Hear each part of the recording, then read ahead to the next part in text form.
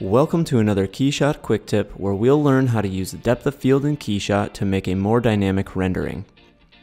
Depending on the lens and the camera settings, a photographer may choose to have parts of an image in focus while other parts appear blurry.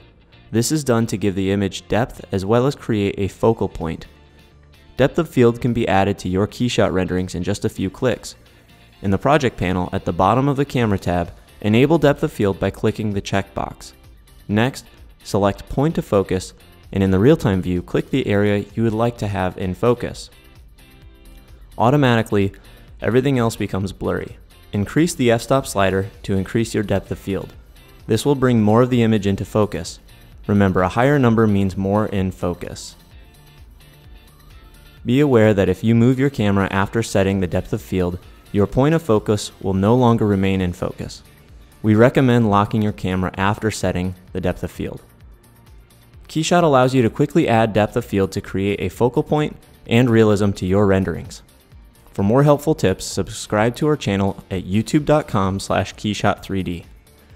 Go to keyshot.com/learning for more videos, tutorials, and quick tips.